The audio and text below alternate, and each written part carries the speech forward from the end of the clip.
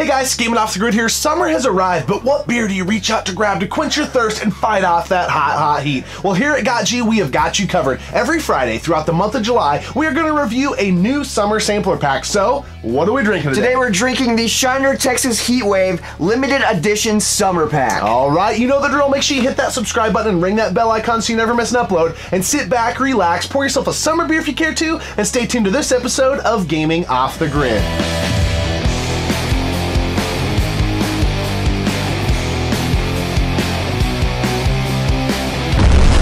Hey everybody, Dibiase, the $1 Million Man, and you're watching Gaming Off the Grid. Remember, everybody's got a price for the $1 Million Man.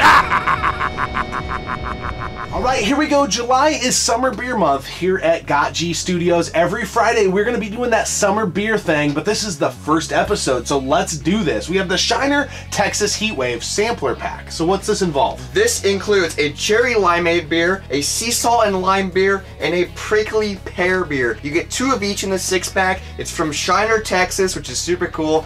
Everything's bigger in Texas, I know, so let's see if their beer is big. I'm gonna start with the cherry limeade and see how that tastes. So we're big fans of Shiner, the brewery. We have had, you know, a ton of Shiner Bock. That's just a good, safe pull when you go to a place that doesn't have a good craft selection. Way into Shiner Cheer. So what do you think? Because this is gonna be interesting. Yeah, cherry limeade, I was hoping, you know, because that's a good summer taste. That's what a lot of people order, like when they go to places. I want a good cherry lemonade. So I had high hopes for this one. It is kind of dropping the ball in my opinion.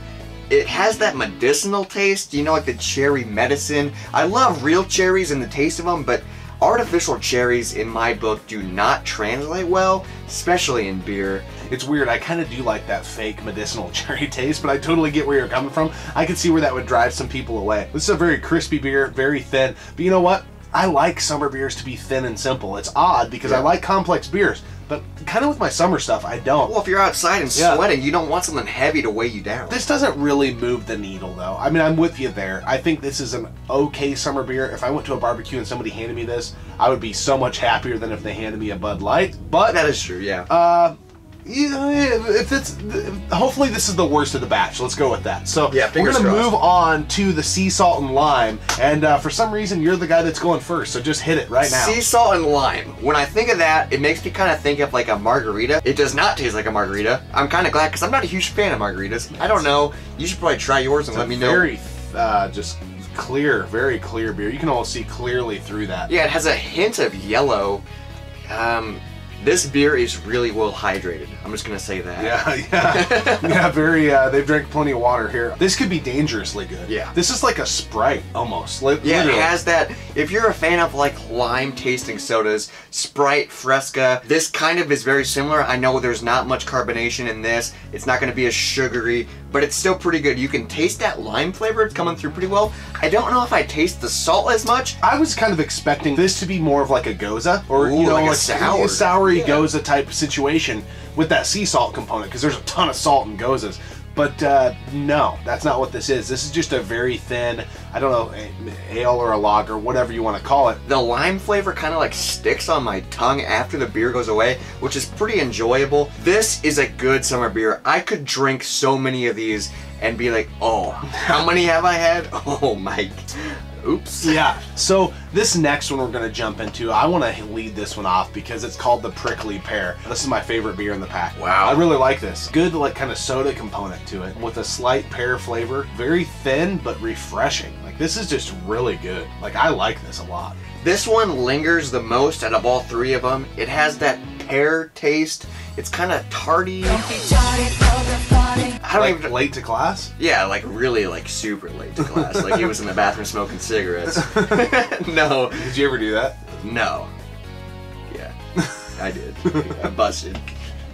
But it has a pretty enjoyable pear taste. This beer, for me, the home run of the pack. I think the sea salt and lime would be the next in line. And then, you know, I didn't dislike it as much as you, but the cherry limeade would be the 3rd place if I had to rank them. How would you rank them? We are pretty freaking close. Cherry limeade last, I said immediately, not a huge fan of medicinal cherry flavor. And then I would go with the prickly pear. It's still good, it's still refreshing, it's light. But my favorite is the sea salt and lime. I just really like lime flavor. It's a nice summer taste. It quenches my thirst. It makes me want to go play some basketball. Right there. The unique thing for me about the sampler pack is a lot of breweries make their summer sampler packs out of beers that are already in their portfolio that they feel fit the season. These are unique beers by Shiner, specifically designed just for the summer. With that being said, I don't know how you feel, but I feel like this sampler pack is a home run. It's pretty close. If they were to get rid of the cherry limeade flavor, I would say it's a home run. It might be an interesting six-pack to bring to a party because of the variety. I think the cherry limeade is a good idea. I just don't think they executed it. Yes, I think maybe revise it next year, Shiner. Shiner does a lot of good things because they're from Texas, which is also the home of two of our favorite bands. Yes, the Toadies, Tripping Daisy. Ever heard of them? Yeah, if you haven't, you're messing up. Go check them out. In the comment section below, let us know, have you had this sampler pack? If so, what's your favorite? If you haven't, what's your favorite summer beer?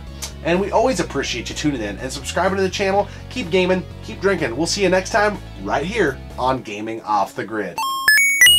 That is. I'm going to shut you off. There you go. See you later. Bye-bye. Bye-bye, alligator crocodile. See you later. Wouldn't want to be ya. Well, here at Got G, we got you covered every July. Every July. What are we drinking today? Today we're drinking the Shiner Texas Heat Wade. Heat Wade? Who's Wade?